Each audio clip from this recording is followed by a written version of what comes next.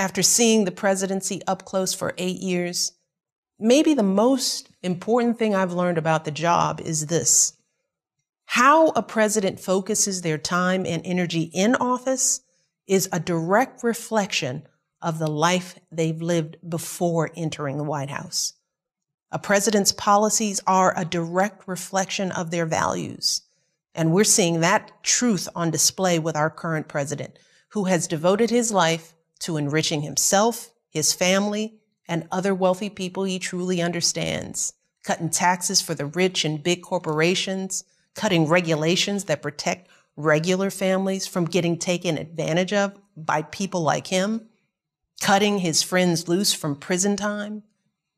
He boasts about gains in the stock market, but when you look at the lives of regular folks, whether it's creating blue-collar jobs, making healthcare more affordable, protecting the environment, keeping our families safe from gun violence, let alone the coronavirus, there's nothing much to brag about. By contrast, Joe Biden has lived his life guided by values and principles that mirror ones that most Americans can recognize. I know Joe. He is a good man who understands the struggles of everyday folks.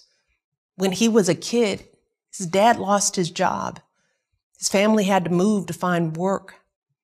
As a young man, he quit his job at a lucrative law firm to serve as a public defender, protecting the rights of those who couldn't defend themselves. He continued to serve this country even in the face of unimaginable tragedy, losing his wife and baby daughter, later in his life, his eldest son, relying on his deep faith in God to carry him through, never growing cynical, and always willing to see the humanity in us all. It is that spirit, that determination that will make Joe the kind of president we need right now, one who will continue to put the needs of the country before his own, to ensure that all families can get back on their feet and our economy can get back on track.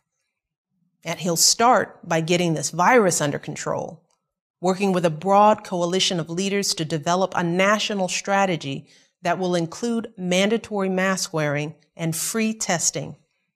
He'll get schools the resources they need to sort through this confusion. He will listen to doctors and scientists to make sure that any vaccine will be safe, effective, and available to everyone. And Joe Biden will also get back to work solving problems that this president has ignored or made worse these past 4 years. Joe will give working families a tax credit for childcare. He'll roll back those tax cuts for the rich and instead help small businesses and working families. He'll lower the cost of prescription drugs and give every American access to affordable health coverage. He'll work to restore trust between police and communities of color and address the racial discrimination that has plagued us for far too long. He will protect our planet. He will invest in our schools and bring people together to get something done, even across our differences. And we can trust Joe Biden to name Supreme Court justices who follow in the footsteps of Ruth Bader Ginsburg, judges who understand that justice and equality aren't theoretical ideas, but concrete matters that affect our healthcare, our livelihoods, and our bodies. This is the kind of leader our nation deserves. A leader who is tested and ready to dive right in. A leader who will lock arms with his terrific running mate, Kamala Harris, and bring us out of this downward spiral.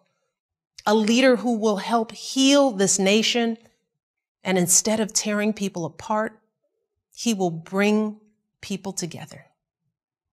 It's a simple choice, really. A chance for a fresh start or 4 more years of this.